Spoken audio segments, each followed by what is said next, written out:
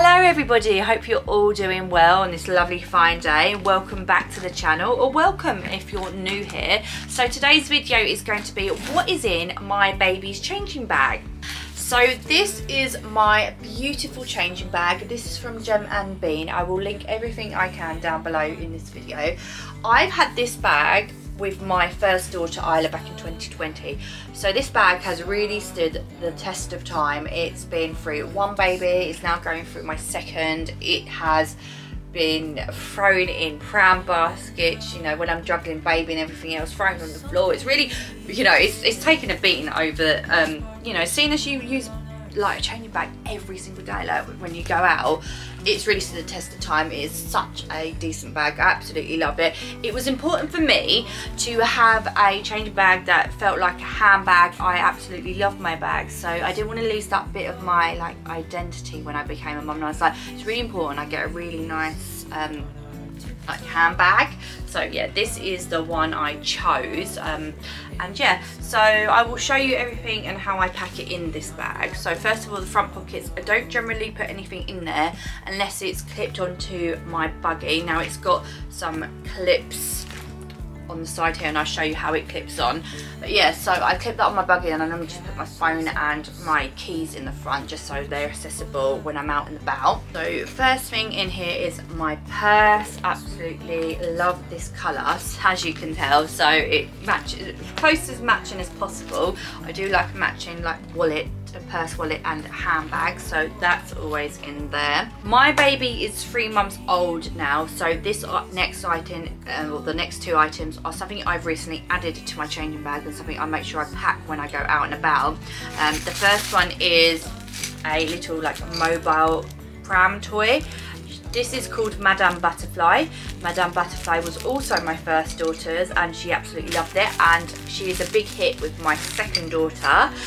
I bought this for a friend's baby as well because he was obsessed with it when I had it out. I don't know what it is about this butterfly, but I absolutely love it. It's got all the sensory, it's got mirrors, dangly, like crunchy. It's like a baby's little dream. So I always take that out and about with us in case, you know, she wants to have a little play now. She's more interactive. She doesn't want to get too bored. Also, she likes to hold things to sleep a bit more. Like she likes to play with her blankets and comforters. So I'm at the moment using this one.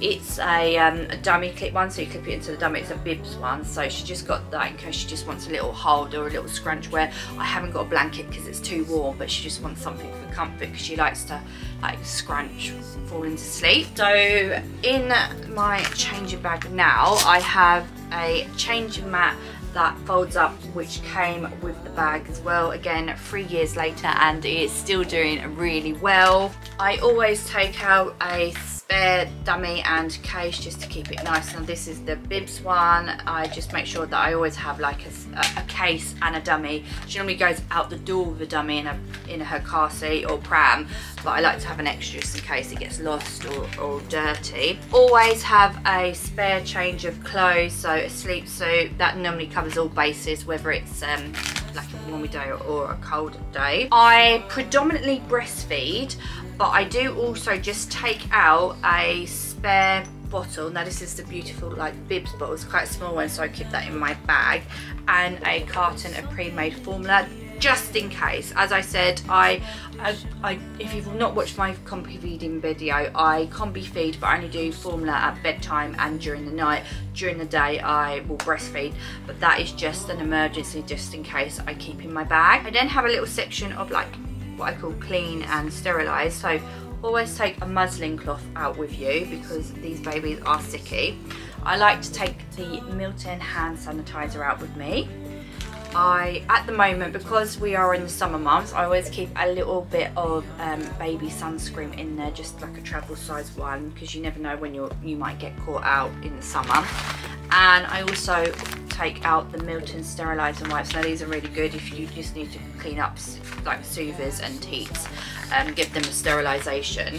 So always keep those in there. They're like my little cleaning and health supplies. And then of course I take a pack of wipes out with me. I make sure I've got an adequate amount of nappies and some changing back little nappy bags in there with me. So I like to keep that all organised in these sections. Then in this back section is for my stuff, and I have a couple of hair scratches in there in case I need to wrap my hair up. I have a concealer and a lipstick. I have some dextrose energy tablets, and something that I've recently just used and need to replace is a sanitary pad. I would recommend that you always carry one or something you like using with you, because you never know when your period's going to come after birth and you don't want to get caught out. And generally as a woman it's good to keep a backup. As I said, I need to replace that because I've actually used them because I've had my first one since birth. But always make sure you've got one of those handy in your bag, especially if you haven't had your period yet after birth, because you don't want to be caught out. So the next few items aren't necessarily things that I pack in my handbag, but they are items that I make sure I pack when I go out and about for a longer day. So not just a little dash to the shops, I'm out and about for a long periods of time. So first of all is our white noise machine or toy. Now these come in so many different varieties. You can get like cuddly toys like this one. This is the Snoo Bear. I love the sound, and it's got loads of different settings and loads of different sounds, and I just love that it's cuddly as well. Isla has the brown one, she had that since a baby, and I just think it's really nice that even as a toddler she can cuddle it to sleep and have the sound on. But yeah, there's like plastic clip ones you can get for the pram. There's loads of different ones, so whatever it tickles your fancy. But I do recommend taking a white noise machine out with you, especially if you're out for a long periods of time.